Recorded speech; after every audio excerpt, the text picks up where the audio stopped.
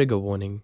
Our video discusses topics such as sexual abuse and exploitation of minors. If these topics are triggering to you, please feel free to skip this video. Deconstructing the glittering facade. Lights, camera, action. While plenty of people fantasize about the glitz and glam of showbiz, so few of us realize that the dazzling facade of the entertainment industry masks a darker, more disturbing reality, especially for child actors. So, what happens when the cameras stop rolling?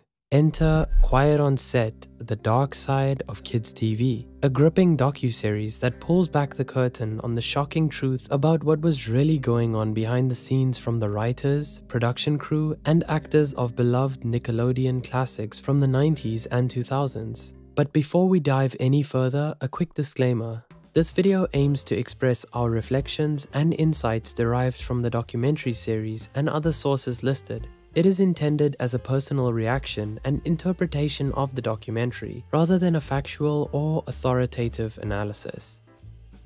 The abuse behind closed doors. Now, there's no denying that Nickelodeon has produced plenty of beloved shows from our childhoods. Think All That, The Amanda Show, Drake and Josh, Zoe 101, Victorious, and iCarly. But here's the heartbreaking truth. While we were laughing at all their crazy antics on screen and singing along to catchy theme songs, darkness lurked both behind and in front of the screen, hidden in plain sight. Amidst the laughter, there were a slew of unsettlingly sexualized references in all of these shows, usually being acted out by minors. There were also multiple allegations of grooming, sexual abuse and exploitation, emotional abuse, and all sorts of inappropriate behavior that no child should ever have to endure.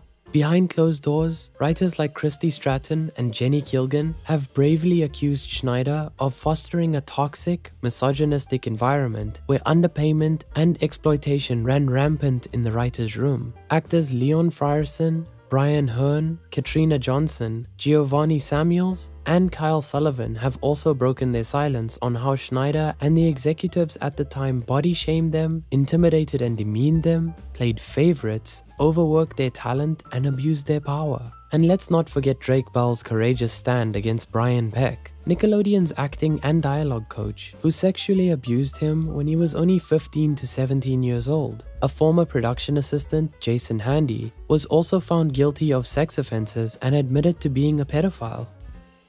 Breaking the silence and why awareness matters. Now, you might be wondering, why does this matter? Why bring up something that happened so many years ago? But that's precisely the problem. The exploitation of these child stars isn't a rare case. It happened to plenty of child stars going so far back as the 1930s with Judy Garland, and it's still happening now. Hollywood has failed so many child actors, and for so long, children in the entertainment industry have been caught in a cycle of exploitation and neglect. These young talents deserved so much better. They deserved to grow up in a world where their innocence wasn't seen as an opportunity for exploitation. No one in production seemed to care about the well-being of these child actors. Actresses Alexa Nicholas from Zoe 101 and Jeanette McCurdy from iCarly have been vocal about their traumatic experiences working on their respective shows. And it's clear from their stories that the neglect of their mental health and safety left lasting psychological scars.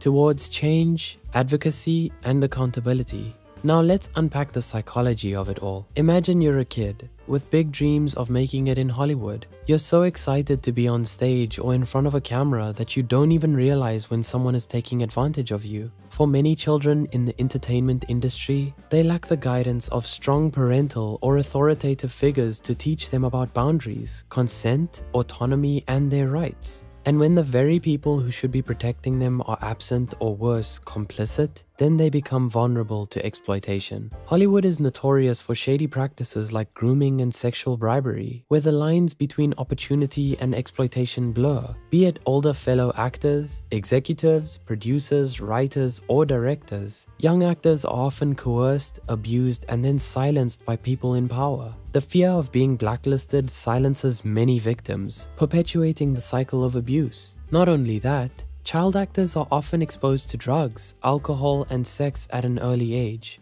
At the same time, there's the constant pressure to be perfect and look a certain way, public scrutiny, judgment, and the loss of privacy, and facing rejection over and over. It's a lot for anyone, especially kids. As a result, child stars are likely to struggle with low self-esteem, poor emotional control, trust issues, unhealthy attachment, a distorted sense of self-worth, eating disorders, addictions, anxiety, depression, and trauma. What we learned and where we go from here. But it doesn't have to be this way. Creating a safer world where every child can chase their dreams without fear of being exploited or abused also means empowering young people with the knowledge and tools to recognize exploitation, assert their boundaries, and speak up against injustice by fostering a culture of accountability and support. Leading the way are those brave actors who, despite everything they've been through, continue to speak out not just for themselves, but for others who might be going through similar experiences. Our hearts go out to each and every child actor who's ever been manipulated, exploited, groomed, or abused. They were just kids chasing their dreams. Dreams that deserve to be nurtured and protected, not twisted or taken advantage of. So let's stand with them. Let's listen to their stories and support them as they demand better treatment for everyone in the industry. Because every person, no matter their age or job, deserves to be treated with respect and kindness.